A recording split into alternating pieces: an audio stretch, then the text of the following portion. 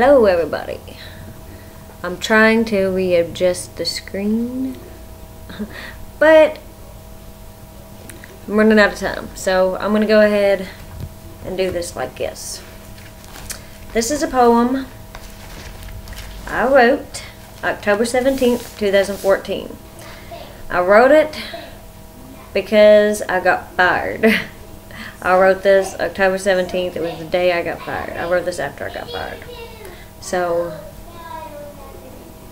yeah, I'm currently without income. Okay. It's titled, It's Not Over. And I wrote this the day after I uploaded that video of Once Upon a Time 1 and Once Upon a Time 2. Okay, keep that in mind. I don't know about this screen.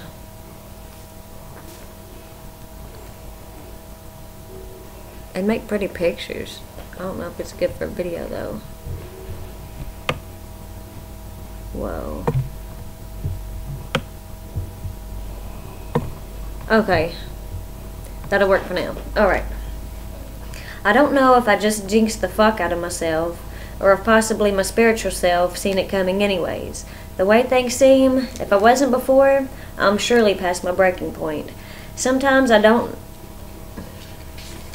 just messed up. I don't know if I just jinxed the fuck out of myself, or if possibly my spiritual self seen it coming anyways. The way things seem, if I wasn't before, I'm surely past my breaking point. Sometimes I want to give up on everything in general, but a fire burns within me, and I feel like it is all for a very important reason, and that things will all pull together and make perfect sense someday. People say that I am always happy and laughing. They compliment me saying I am brave. I do not always feel that way. When I do though, if they only knew the pain I had to go through, claim, and then overtake just to get that way, they would wish to stay the same. Really, I don't know why I said I'm past my breaking point, because I'm far from broken.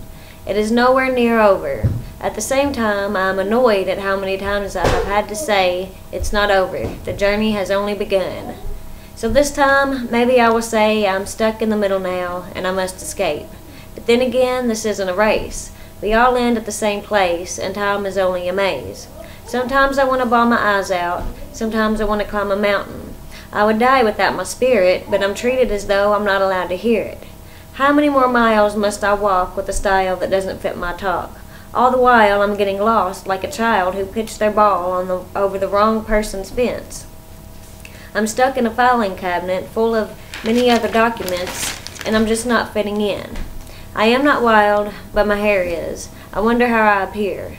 Dial my number. What do you hear? I hope it's a xylophone. I smile in the face of fear. On a more expansive note, this is our child's nation. There will be no annihilation. The answers will come. Wait for them. Seek towards a higher destination than this vile taste of a wasteland. Why so faithless? Do not trap your talents. Do not waste them. People are craving tasteful creations. With style, embrace them like a child in a candy store. Time is trying with its gifts of lore to lure you in to explore your own stories and many more. It's a mystery store. What do you listen for? What do you uplift for? The gifts come in abundance. If it's spent well, it will become accustomed to you, like a wishing well. Wish me well. I experience hell so that I may have a story to tell. My history prepared me for the scariest of sharings. I slipped, I failed, I rode the ghost, I broke my soul, I have stood tall. I will never back down or bow down. Give me back my fucking crown. I have been made a warrior.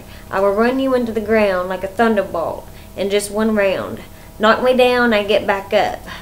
I am all stocked up on spiritual energy like it's a fucking drug. If you can't hear me, fuck it, I will talk to myself. I am weirdly above all that is clearly normal. I am still me in this cursed world. I don't even know what formal is.